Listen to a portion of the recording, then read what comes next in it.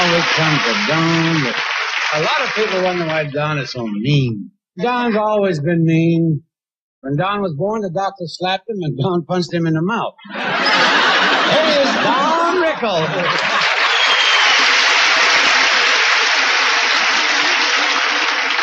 I've seen Kirk in many, many movies. And I say from the bottom of my heart, as an actor, he was weak. But Kirk,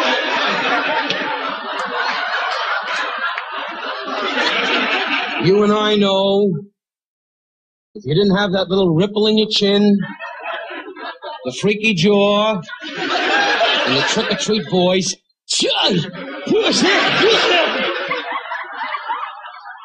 you'd be like the rest of us. Girls.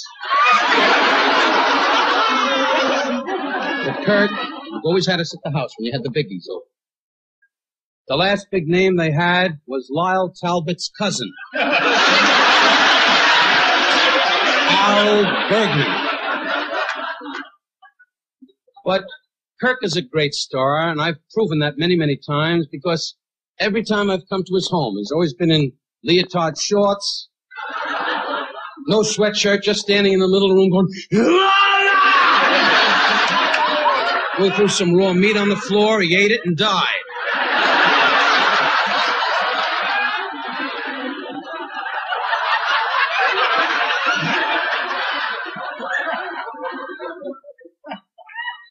I will say to you, as the audience out there tonight, Kirk Douglas knows Burt Lancaster personally. Burt Lancaster would be here tonight, but he was in a circus act in Germany and climbed up the rope too fast.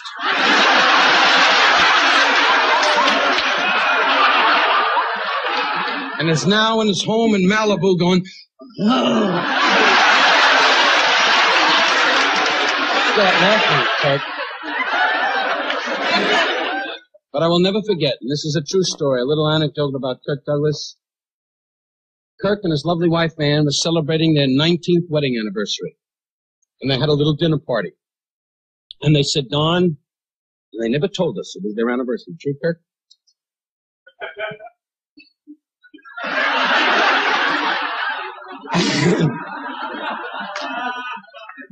And they invited us to their home. And my wife, Barbara, who I married a lovely lady, God bless her, she is known to me as Valiant.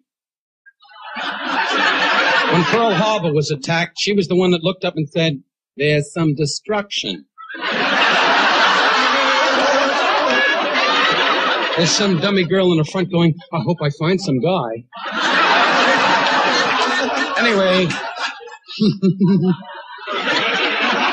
Anyway, this is the truth.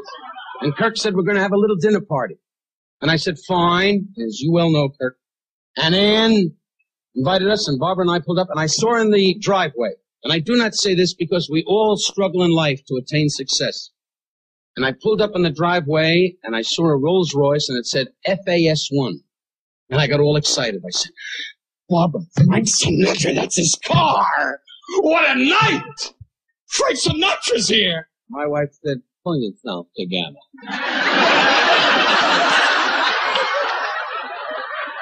I mean, for God's sakes, don't be an idiot. Pull yourself together. You have all his albums. What are you going to do, go crazy?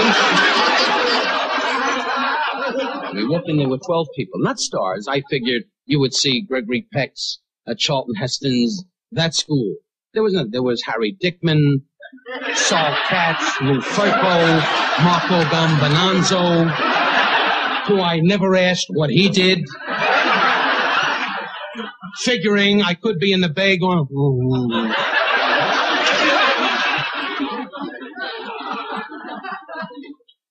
Cheer up, Kirk. I said, Kirk, it's an exciting night. And with that, somebody tapped me on the shoulder. And Dean Martin cherishes this man as I do. Because I got news. The guy we're talking about, really, I can only speak for myself, I think Dean would agree. He is like the thing, you know, it's like an image. And the shoulder. And the voice said, hey, Pally, how do you want the pizza? Crisp pizza? Pizza? Crisp? I said, what were you saying, Kirk? He said, and the guy, in my new movie, these two people are coming up. What a picture doing? And it was, hey, come on, pal, I'm asking you 3 times now. How do you want the pizza? And with one turn, with a drink in my hand, I turned around. I said, will you stop bothering me, Frank? I'm talking to people. I don't care how you make the pizza.